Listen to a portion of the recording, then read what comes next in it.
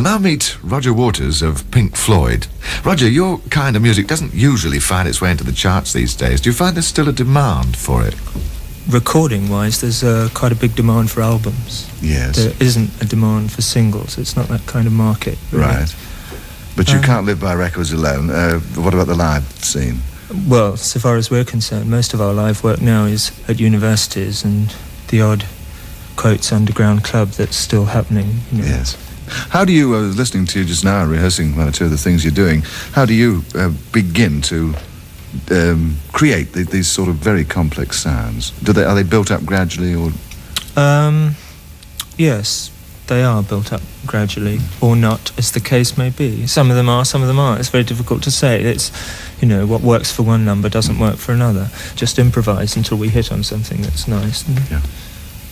Good. And we can reconstruct. And you have got a relatively new LP on release. Yes, it's out next week.